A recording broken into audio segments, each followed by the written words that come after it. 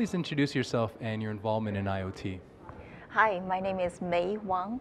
I'm a co-founder and CTO at ZingBox. ZingBox is a startup providing security solutions for IoT. So now you've been in the IoT business for a little while now. Where would you consider we are in IoT security today?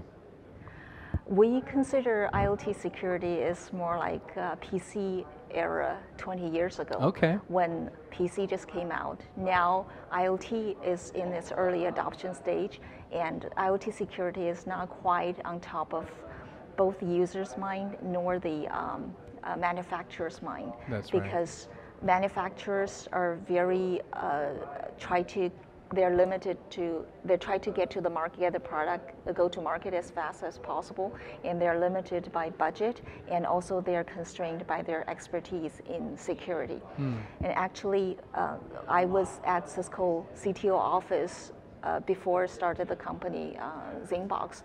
I was working on security for many years, even before IoT became such a hot topic, and one of my first project at Cisco was IPv6. Now today, I was working with Cisco fellow Steve Deering, who was the creator of IPv6. Yeah. Now IPv6 became an enabler of IoT, but we actually really start seeing the deployment of IoT for the past 24 months, because of all the technologies are more available and they become less expensive. Right. And also for IoT security, because as more and more adoptions of IoT devices, we just started seeing people paying more attention about IoT security.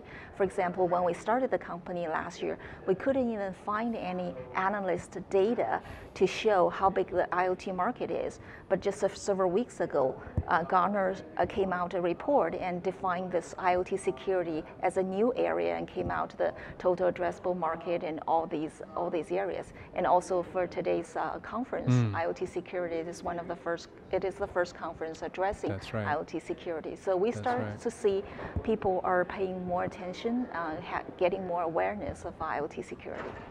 So I like the analogy of 20 years ago with the PC business.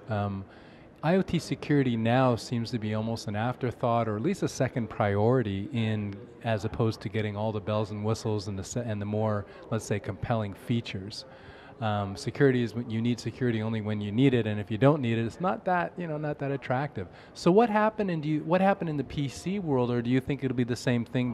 What's going to have to happen before IoT security becomes sexy?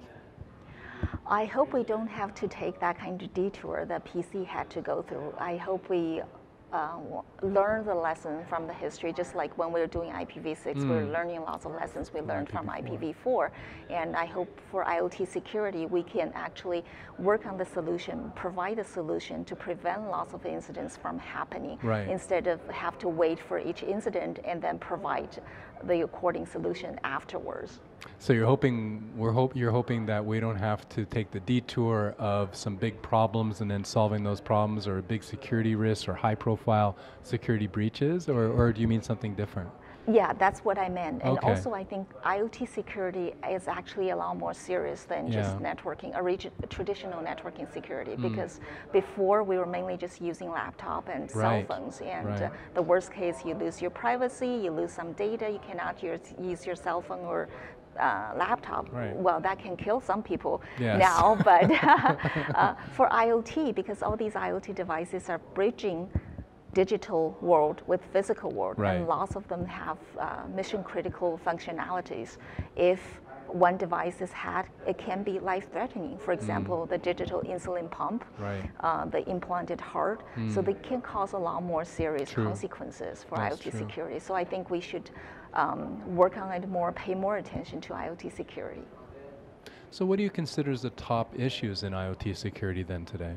I think very top issue is definitely the awareness. We need to educate the user, we need to educate the manufacturers to really make security a not just an add-on feature, not just something you work on later, but something you will consider from day one of your design, from the day one of your product. Security by design or design. Exactly. So that's I would consider the very urgent and important issue. And another thing is, I think for IoT, security, we need a different kind of security solution because we see there are new characteristics of these IoT devices that are different from our PC and smartphone days.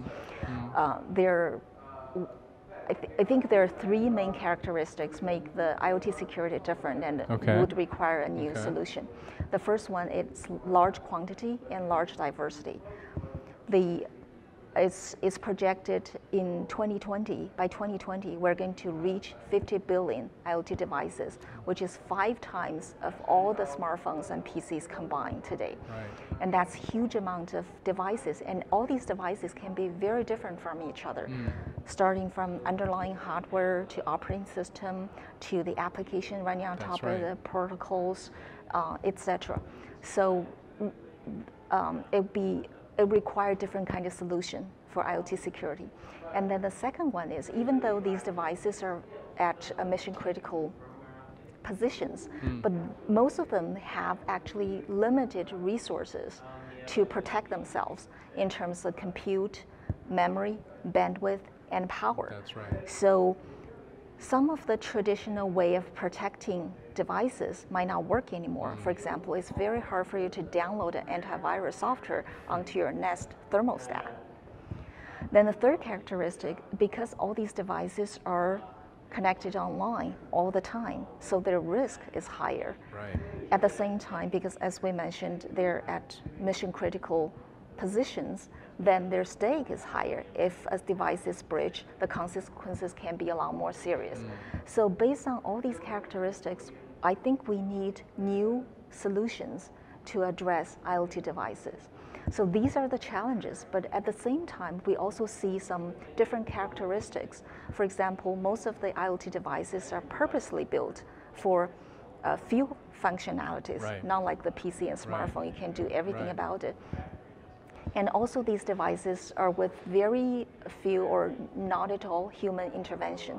So their traffic patterns can be a lot more predictable. And that's something we can leverage in terms of IoT security. Yeah. Good point, good point. Well, May, where can people find out more about you and your company?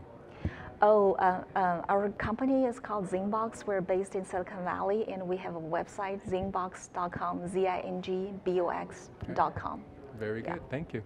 Thank you.